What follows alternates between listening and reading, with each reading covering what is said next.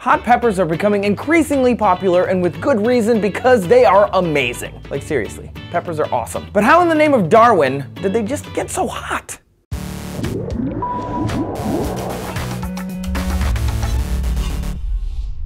Hey hotties, Trace here coming at you from D News. The hot pepper industry has grown 40-fold between 1980 and 2011 and 40% in the last decade. Hot peppers are in everything from hot chocolate to mac and cheese. But the hot pepper evolutionarily is kind of more like a tomato or a potato. When it comes to hot peppers, I was raised believing that the spice lived in the seeds, but now there's science. A study from the journal Nature Genetics explores the complete sequence genome of the hot pepper. They picked the hot pepper because of its popularity and its uniqueness. The capsaicin, which gives peppers its spice, is a fantastic little molecule. In 2006, the Proceedings of the National Academy of Sciences published a paper discussing how the pepper works, and they learned the gene in the pepper's DNA controlling its spice, Capsaicin synthase. This gene plays a role in creating the color, the flavor, and the spice of each pepper. Not to mention the lead researcher really likes to eat them. The thing is, where it lives in a pepper has been hotly debated.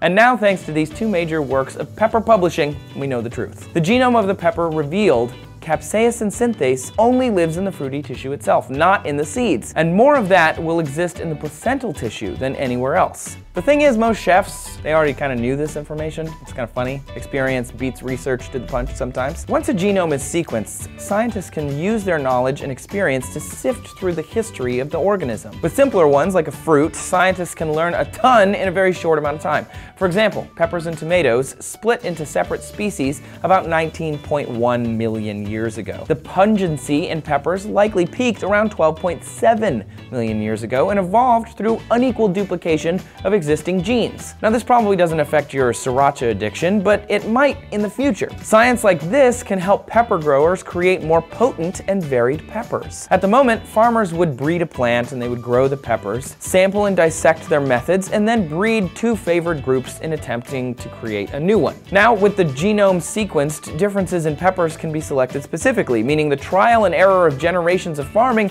is severely lessened. Get a glass of milk ready, because it's about to get a spicy in here. Are you into spicy? How into it? Come find and share a spicy recipe on our Facebook page, or tweet one at us so that we can share it. Make sure you subscribe for more, and thanks a lot for watching D News.